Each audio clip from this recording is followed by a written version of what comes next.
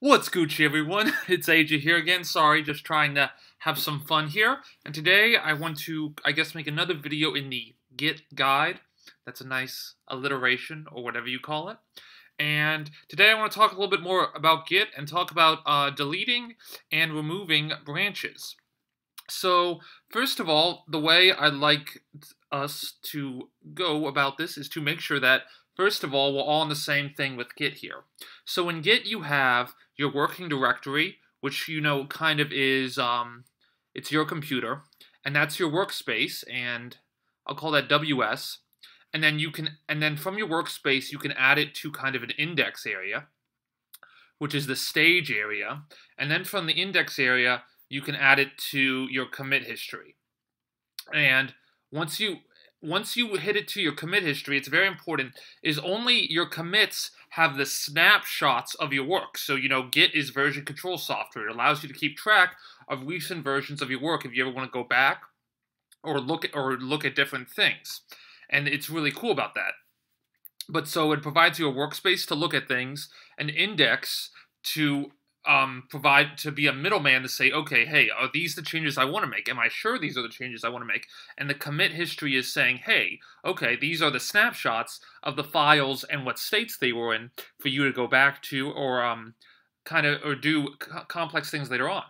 And then so this is kind of a Git workspace here, right? This is a Git workspace here. And so simply when you have, my God, that was such a bad box.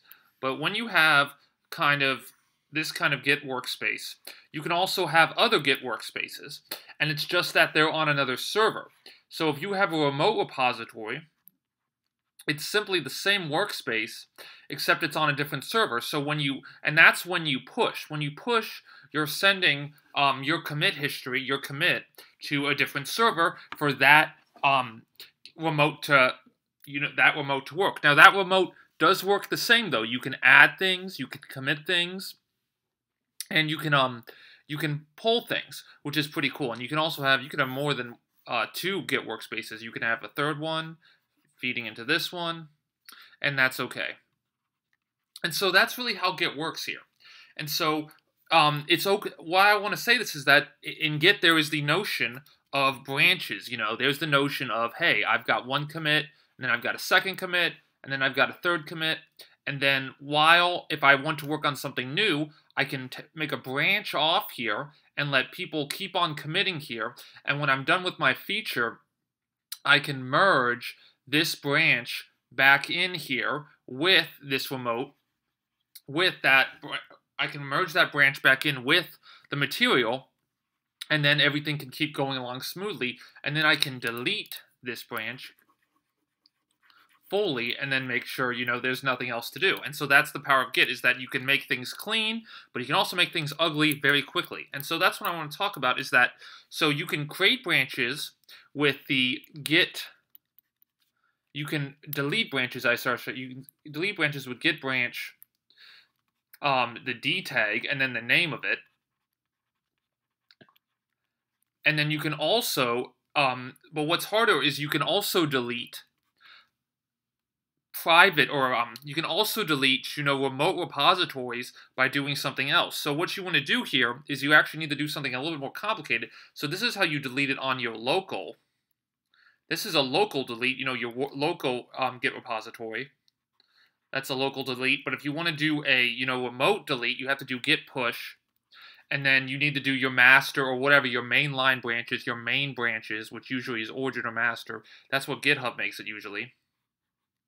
And, gosh, that looks terrible. So you have to make it, you can do Git push, and then you can do, master or your origin. And then you have to give it the delete switch. And once you give it the delete switch, then you can give it the name. And I ran out of room there.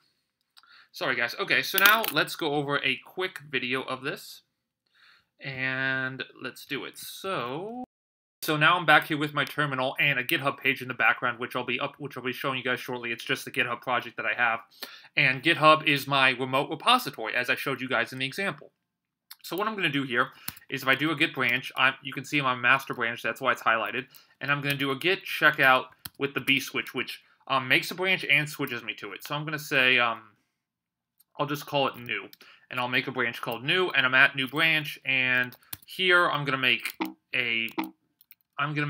a document called abc.text. And then I'm going to do echo, let's say, hi to abc.text. And now that I have abc.text, what I'm going to do here is I'm going to commit it. I'm going to add it to my staging directory with git add dot. I'll just do that. And then I'm going to commit it with a message, because you always need to have a commit message, and then put that, and then that will take the snapshot. abc.txt. So I committed that to the file, and now what I'm going to do is I'm going to do git push, and then I'm going to do origin, which is the name of kind of my private repo, and now I'm going to push a branch up. So I'm going to push my new branch up right here, and this is going to create another branch. So now it says new branch, and if you notice, sorry, this actually automatically updated, that's pretty tight, with Ajax, and then it says you recently pushed branches new. And if you notice here, Project Euler, it says I have one branch, I have one remote branch. And so if I refresh this, now it says I have two, because now this 2 refreshes. So I pushed a whole different branch, and this is part of GitHub, but I can compare the changes and merge this with the main branch if I want. But now what I want to do is, let's say I've merged all those things together, or I've made my changes, or I decided, I want this branch to go away. Well, I can do that with git push origin, and then I can do my delete as I showed you guys before, and then I can give it new, and that will delete my remote branch as well. So I made this because I thought it was very interesting. While as you can saw, that comment went away, is that to delete a branch, to delete a local branch, you just git branch D, which stands for D.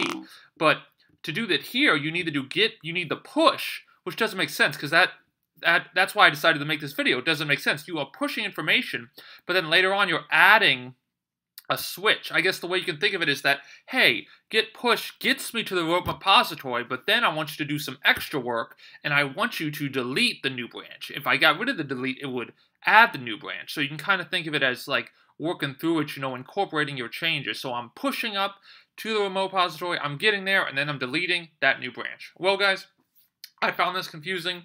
I hope you may have thought about it or learned something today, and I hope at least someone's learning something. That's all I want. Have the best day of your lives. Hi again, everyone. Thanks for watching. I appreciate you guys for liking, subscribing, and commenting on this video.